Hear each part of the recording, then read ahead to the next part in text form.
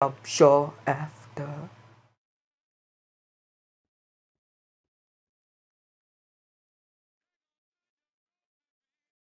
Hello there guys, what is going on? This is the Inside HD, and today I'm going to be talking to you guys. First of all, welcome back to the GTA 5 chat show. And today I'm going to be talking to you guys about two ideas and rumours in GTA 5 community, which is housing development and, of course, housing development and something that I thought of called the prison system. Okay, so basically, what the prison system? We'll start off with the prison system first. All right, picture this. This idea came to me partly because I watched Ollie 43's idea about this, and purely because I was watching Prison Break at the time. But just picture this, okay? You're getting a guard chase or getting a cop chase, as Franklin say. You get arrested, right? And you sneak in like contraband or something, yeah, like to contact, say Trevor, right? Who's in the helicopter. He comes in, right? Blows the shit out of a wall, and takes you out of prison, and you escape. And then everyone's after you, like, and you have to do certain things, and you can pay people off, and and you can like bribe people, and all that stuff. Now I think that'd be pretty cool. Generally, like, and you have to like sim the days when you're in prison. I just think that'd be really fun.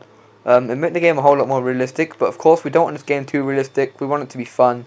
But I think that'd be a really cool addition to the game. Oh my god! And the second thing I want to talk about is, of course, housing development and property. Now, we all know in Grand Theft Auto that people like to own territory and own land. Now, mainly you see this in the Saints Row games, like Saints Row 2, Saints Row 3. You take over territory of like the islands and all that, and the more islands you get, like the cheaper discounts you get and stuff. Now, I think this would be good for the fact that you could get. Just picture this, like, say, there's gang war going down in Los Santos, right? Like, say, southern Los Santos. And you, like, sort of stop it. Like, you stop the gang war from, like, happening, right? Say that happens. You stop the gang war from happening.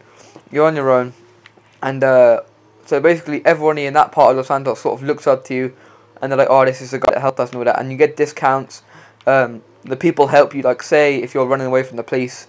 And the police would ask somebody, I don't know if the game's going to be this realistic, but say the police ask somebody that, like, have you seen this man running anywhere?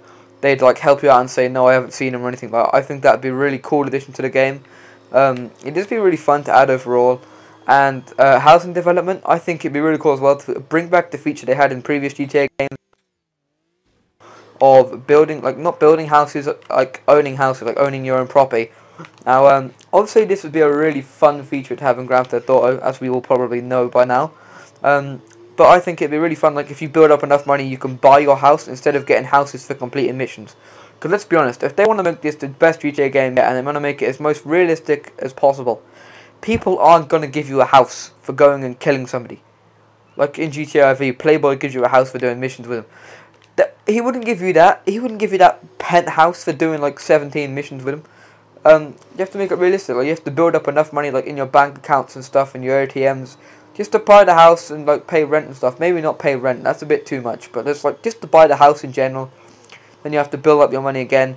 I think that would be a really cool feature to the game, and I think it'd make the game a lot more interesting. It kind of make it like a day-to-day lifestyle game.